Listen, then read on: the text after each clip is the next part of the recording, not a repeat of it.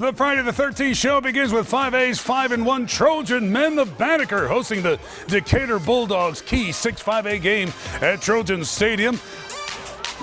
Jahari Anderson getting the going with the bye-bye to the defense. That got the flag, but the touchdown stands 7-0 Banneker.